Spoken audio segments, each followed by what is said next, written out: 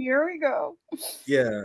So if the whole stream, you probably watching like, Nick, you fucking anti-Semitic piece of shit.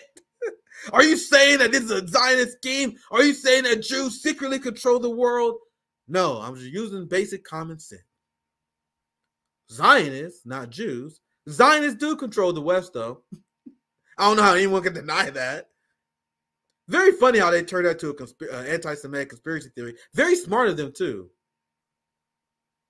Are you saying Jews run the world? No, we're saying Zionists run the world, motherfucker. Don't put shit don't put words in my mouth. Remember, 70% of Jewish Democrats support a ceasefire. Are they getting it? Nope. So Jews don't run the world. Zionists run the world. Do you guys understand? And now they didn't have control of one fucking thing. They didn't have control of one fucking thing. TikTok. So they concocted this plan so they can have Zionist control of TikTok in the app. Steve Mnuchin, one of the most unhinged Zionists that you can possibly find, he's now putting his band together. His band of capitalist Zionists. They're putting together an investor group to buy TikTok. Do you guys really trust these motherfuckers? Do you guys trust this genocidal asshole to moderate content on TikTok? If the answer to that question is yes, which is 81% of Congress, which is Sean Hannity, Josh Hawley, and all their supporters, everyone to support the ban TikTok, you are a bootlicker of the highest order. If you're a working class person, you are a class traitor of the highest order. So Zoya, I know you want to chime in on this. I'm sorry I cut you off earlier. Maybe I should have led with this because I know you were chomping at the bit to get to this. When you hear it, when you see this, just wrap the bow on my point that this is clearly a tactic by Zionists to control the narrative during and post-genocide. Zoya, anything you want to add before we briefly cover the Macron story? Well, the reason I inserted that earlier is obviously I never watched Fox, but what they were saying was, to me, manufacturing consent for this to happen. They're saying it like it's a hypothetical. Like you know what would be good is if some American would take over. They already know this is already in the works. This is already the plan, and they're just putting the idea in our head that it's okay for and this is a foreign affiliated entity, AIPAC, and all these other Zionist organizations that have an alliance to a foreign country, not America. They have obviously an influence that cannot be contained, that gets quickly turned into policy.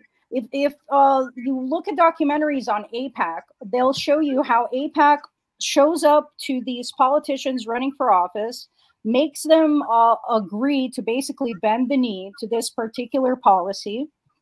And if they don't agree to do that, they will fund their opponents. And this has been continuing cycle after cycle. So now they have all of these politicians in power, Republican and Democrat, that all favor Israel. And even Mao said, this is prescient because it's decades ago, that Israel is just a Western base in the Middle East. The reason Israel is so important to America is because it's how they maintain that their control in the region. It's like this unholy alliance between them. And we can see in policy and in action that they're completely hypocritical on the sovereignty of Ukraine and vilifying Russia, while at the same time not recognizing the sovereignty of Palestine.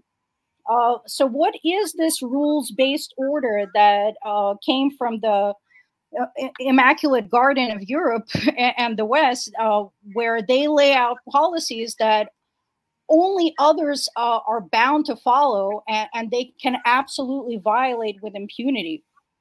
And it's unfortunate. We know that money controls politics, and we know that these organizations realize that and organized in a way that I wish that we would. Why aren't we walking into politicians' offices and demanding that they bend the knee to the will of the people? We don't have to use money.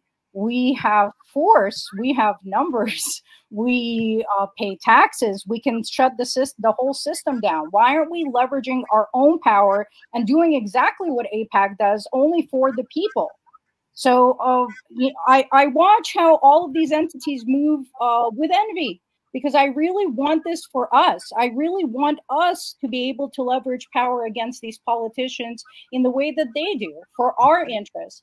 And until we're able to leverage our power, power concedes nothing without a demand. We're never going to get anything out of them. All I've seen in my lifetime is all of our rights getting eroded.